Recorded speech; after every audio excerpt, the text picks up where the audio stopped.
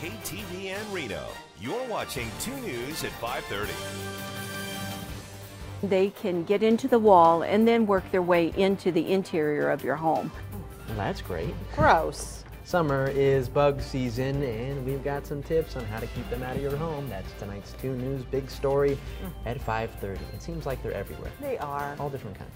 So gross. No matter what you do, warm weather often leads to opening up the windows to cool off. I'm Ryan Kennedy. And I'm Kristen Remington. Thanks for keeping it here with us. It also means more bugs are out trying to get into your nice, cool home. Jefferson Tyler is here in the studio. And Jefferson, what are the usual suspects this time of year? Flies, ants, mosquitoes, spiders, wasps, and even moths. They're out there and they're trying to find their way into your home. There are several steps that you can take to help keep them out. It's bug season, and there are a lot of products out there to help control the insect population from populating your home. But the first step to keeping your home bug-free just might be a natural one. Marigolds, some of the geraniums, mint, citronella, oregano, 4 o'clocks.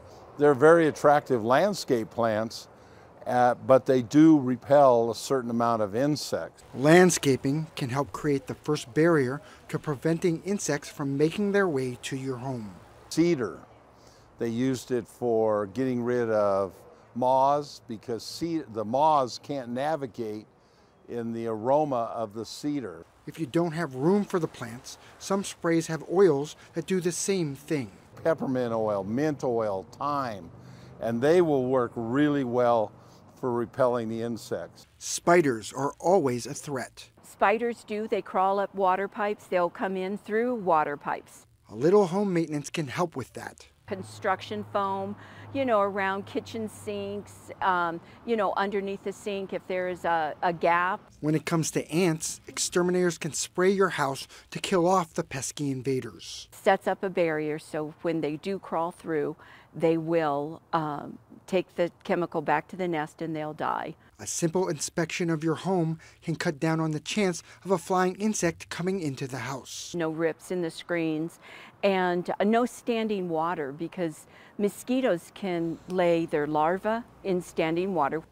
Now, if you're having a picnic on your patio or right outside your home, there are also bug bombs that you can set off before everyone gets there, so you can have some peace while everybody's enjoying themselves. Covering the big story, Jefferson Tyler, 2 News. All right, Jefferson, thanks for all those tips. So will our